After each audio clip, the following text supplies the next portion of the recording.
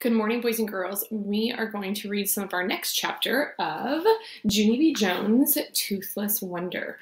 Our second chapter is called Uncle Lou.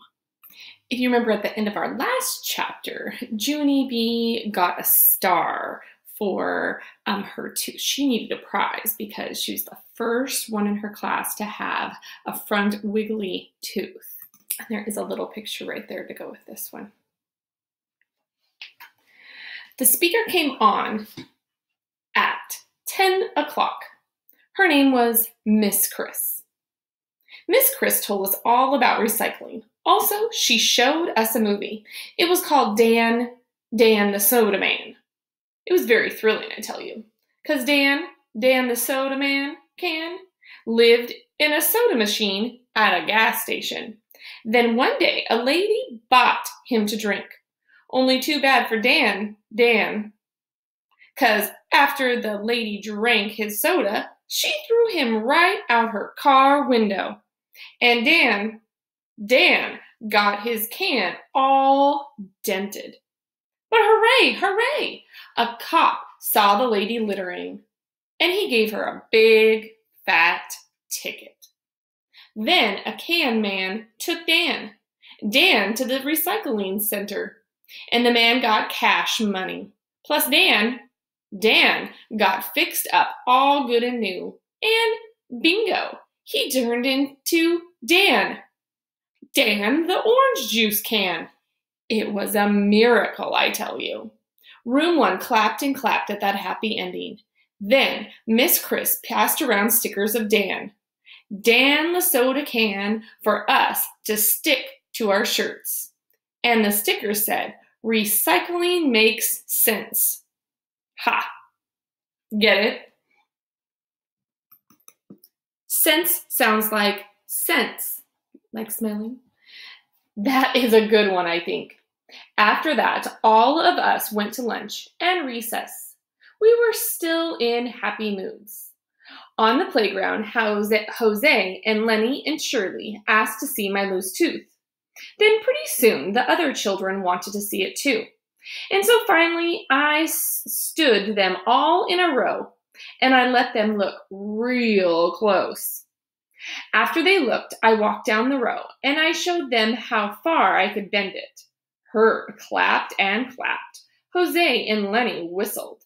Sheldon tried to pick me up. That is not a normal reaction, I think. "You're going to look cool when it finally comes out, JunieB," said Herb.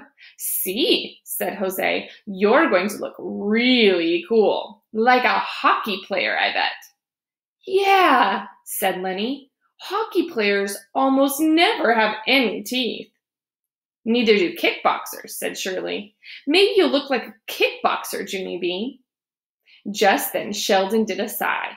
"I just hope you don't look like my toothless Uncle Lou," he said. "My toothless Uncle Lou never brushed or flossed, and then all his teeth fell out."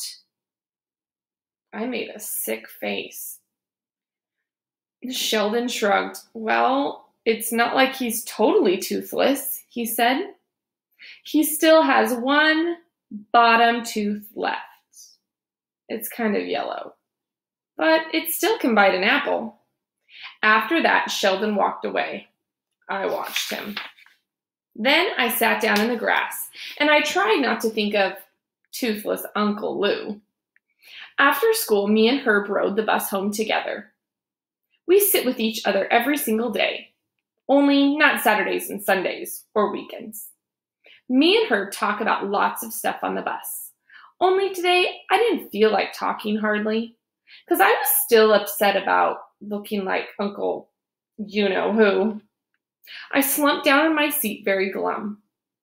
"What if I look like a weirdo?" I said. "Huh, Herb? What if I look like toothless Uncle Lou?" Herbert patted me. "Don't worry, you won't. Probably." I kept on worrying.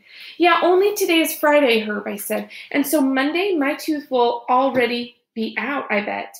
And so what if I come to school looking like toothless Uncle Lou?" And then all of room 1 starts making fun of me. And then they form a circle around me, and they laugh and skip and throw fruit.